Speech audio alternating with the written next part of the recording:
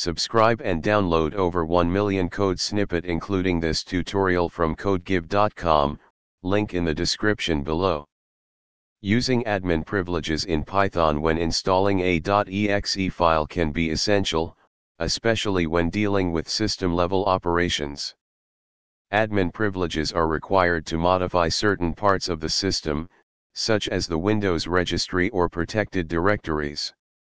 In this tutorial, we'll explore how to request and check for admin privileges in a Python script, specifically when installing a .exe file.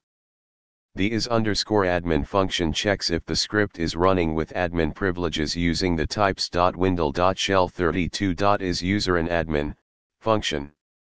The run_as_admin function is responsible for rerunning the script with admin privileges if it's not already running as an administrator. It uses types.window.shell32.shellExecuteW to execute the script with elevated privileges.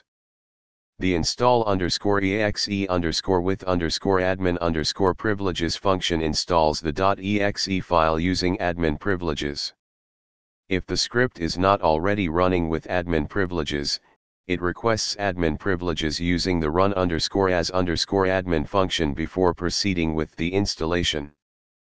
Make sure to replace c/path / to /your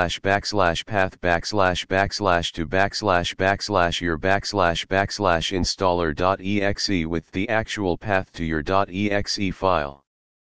The os.system command in the install_exe_with_admin_privileges function is just an example. Modify it based on the requirements of your specific installer. This approach is specific to Windows systems. On other operating systems, different methods may be needed. ChatGPT.